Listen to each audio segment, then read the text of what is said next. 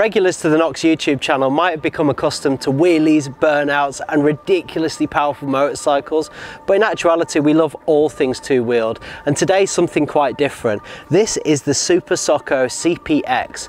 Now this is the most powerful electric scooter in the Super Soco range, with a claimed power of 4 kilowatts, 171 newton meters of torque, a range of 87 miles, a top speed of 56 miles an hour and a recharge time of between 3 and 4 hours. Now Super Soco UK claim that this is a fast and nimble 125 killer, and in this video we're going to be putting the bike to the test and really testing out that claim. Is this the nail in the coffin for the combustion engine scooter? Well, we're going to find out.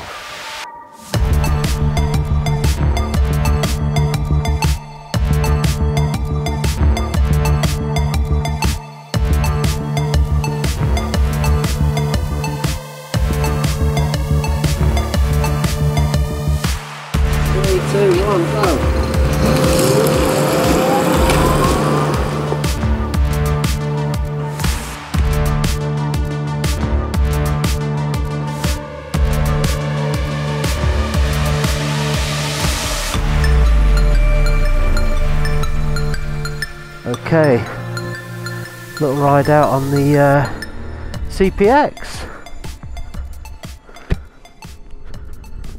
So I've been using the CPx for probably 3 or 4 days commuting to and from work.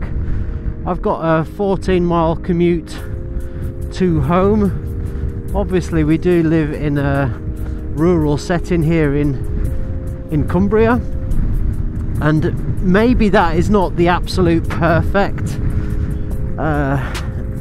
you know, picture perfect scenario for a scooter, but actually, do you know what, I just discredit that, because you know, I've owned scooters, you know, and I used them extensively. That was the first vehicle I ever owned, and I lived here and I used it to get around. So you know, I don't think there is necessarily a perfect customer for this.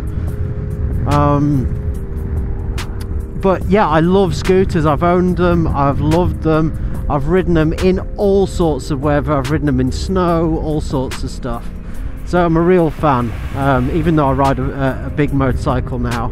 The first thing you notice on this scooter is that obviously it's electric, and if you haven't ridden a electric scooter or vehicle before, the sensation is very different. Well, basically there isn't any, you just sort of gather speed.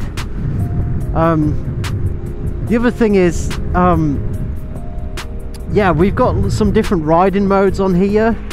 You've got riding mode 1, which is eco, which knocks you right back actually to about 28 miles an hour. So it doesn't stop your acceleration up to that speed, but it knocks you back. 2, I think, takes you up to about 40, and then 3, that's full power basically. I'll just take you round a roundabout. Yeah, so I've just kept it in 3.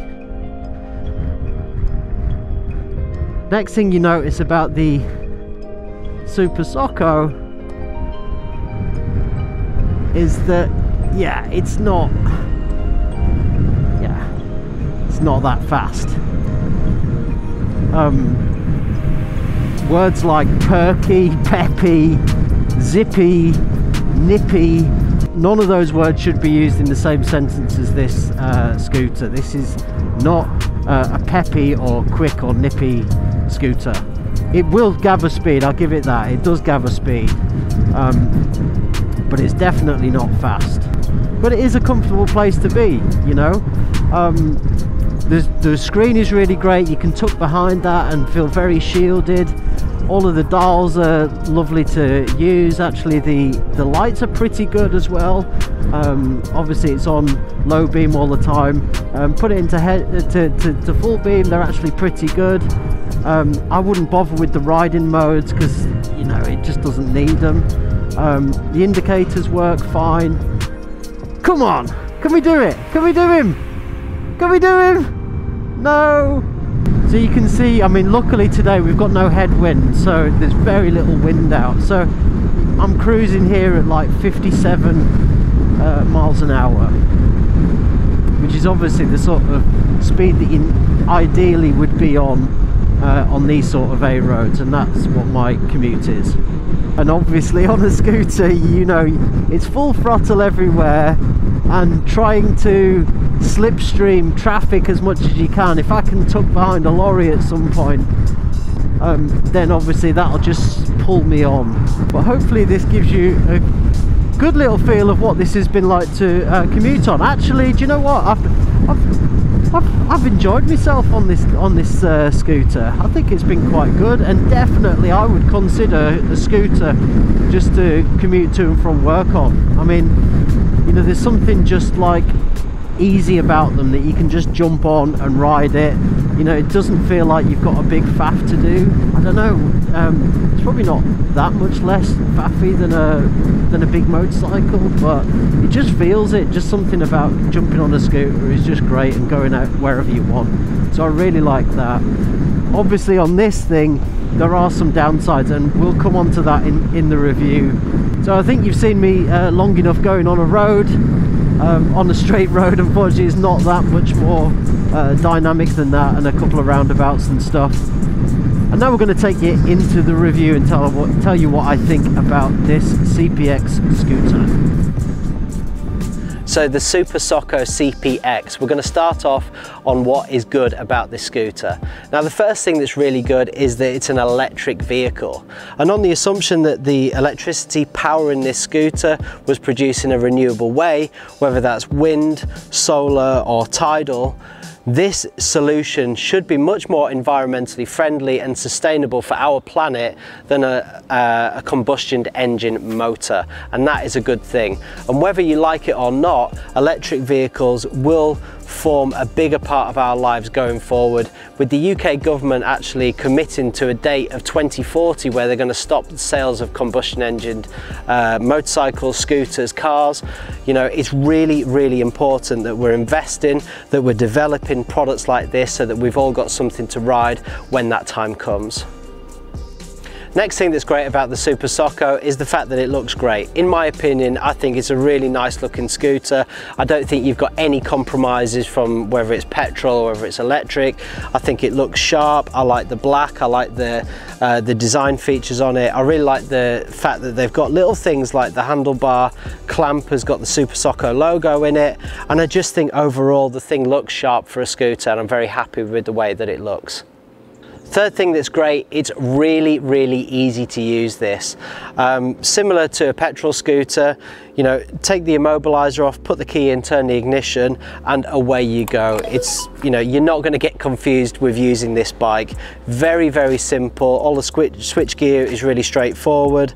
It's also really easy to operate how you're going to charge it up as well. You definitely don't need a degree in electronic science. You basically, to charge it up, you just plug it in here. If you are going to put it in a garage overnight, or if you want to take the batteries out and put them inside, you know, it's very easy to work out how to do that. Just take the big wires off, carry them inside and insert it into a standard wall socket in your home. Other cool thing about the CPx is it comes with a fantastic screen up the front, which provides really, really good weather protection. So if it's raining, it's really windy, or it's very cold and you want to get some good shielding, it's really possible with this.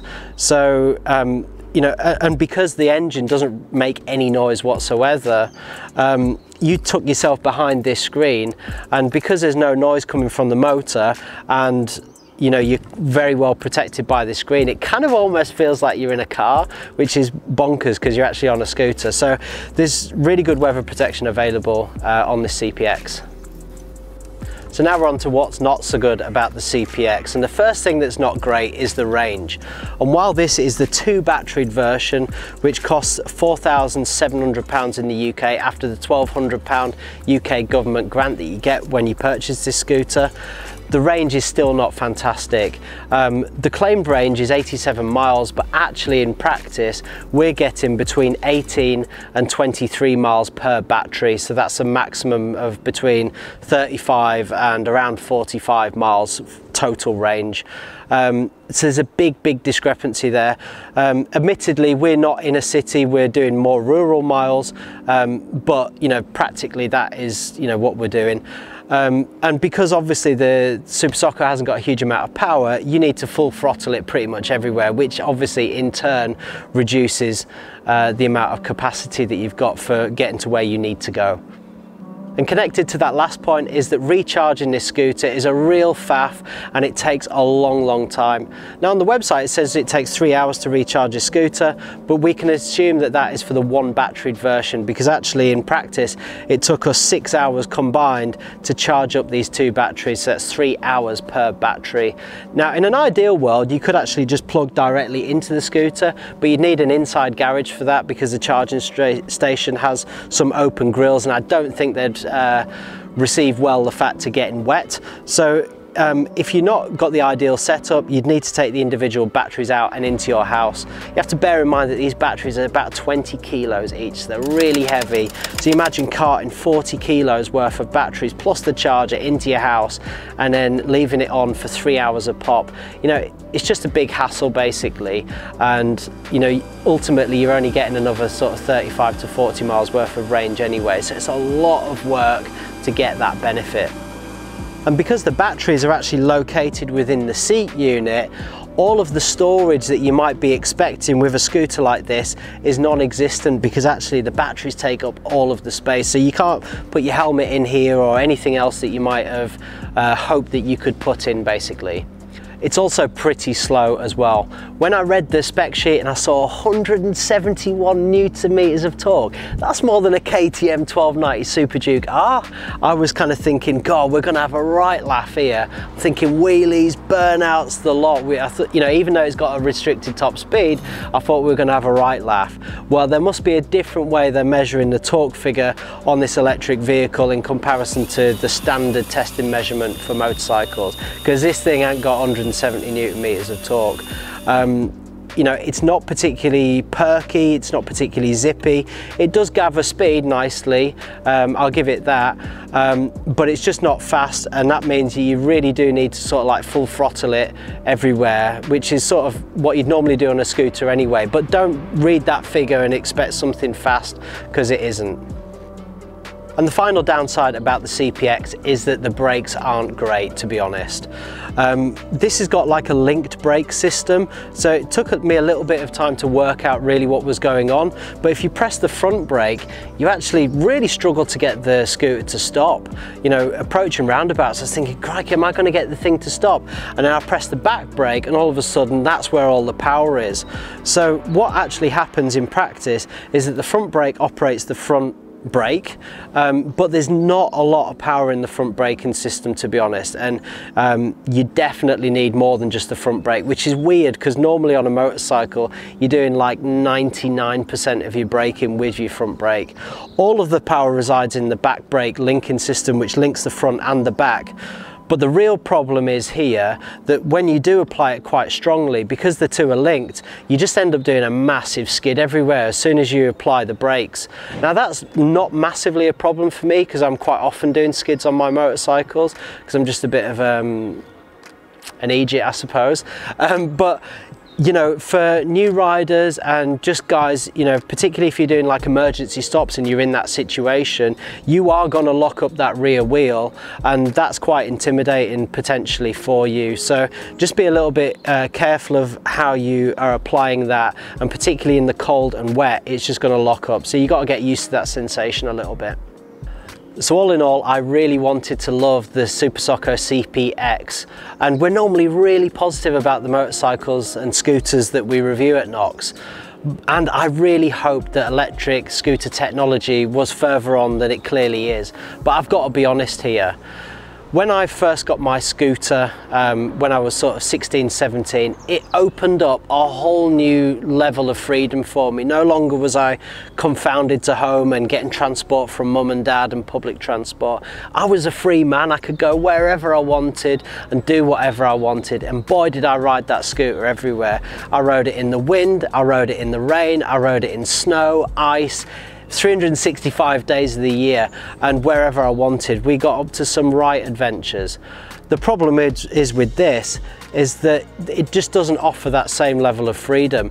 I could just about do my commute on it and get there and back, but in reality, you know, I couldn't do the other trips on top of that I'd need to. So, you know, if my wife calls us up, can you get milk on the way home? I'm sort of calculating, oh, is it far enough to the shop? You know, have I got enough range to get there, basically? And, you know, therefore that kind of makes it not a viable transport option for me personally. And I think that's a shame, and I'm really hoping that they keep on developing it. Now, you know, in a different scenario, if you're in London and you've got a 2-mile commute every day, but it takes you half an hour on public transport, this Super Soco CPx might work for you, because, you know, you're only going a short distance, you're nipping in between traffic and so on, and the public transport is a lot longer. So that might work for you. But just consider, actually, if that is you and I'm me, I could buy both of us Peugeot Speedfight 125s for the same money as pretty much that this costs, and I'd solve both of our issues. We'd have more performance, we'd have a lot longer range, and we'd probably have a happier life too. Having said all that, I really hope that Super Soco and other electric scooter manufacturers can keep on developing and making better products, and I really hope that they're incentivised by the respective governments to do exactly that. Ultimately, we're all going to be reliant on it in the future, that level of development. But for now, and as it stands, I think the petrol engine scooter will be around for some time longer. So I really hope that you've enjoyed that. I'm going to put all the links in the description for the gear that I've been wearing. Please like the video, please comment. Love to hear about what you think about this scooter and everything else that we're doing at Knox. Subscribe to the channel, and we'll see you next time.